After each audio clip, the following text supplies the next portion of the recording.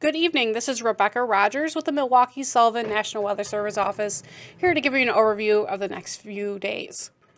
Friday is going to be cloudy and windy, with winds from the southwest at 20 to 25 miles per hour and gusts of 35 to 40 miles per hour. Highs are going to be in the 40s with lows around 34 to 40 degrees.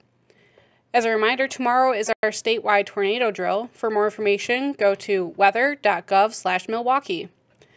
Saturday, we're looking at mostly cloudy skies with winds from the west at 5 to 15 miles per hour, gusts up to 20 miles per hour. Highs are going to be in the 40s and lows in the low 30s. Sunday, we're looking at the chance for a wintry mix. Some slushy accumulations are possible. Winds will be from the northeast at 10 to 20 miles per hour with gusts of 25 to 30 miles per hour. Highs are going to be 38 to 40 degrees with lows around 29 to 35 degrees.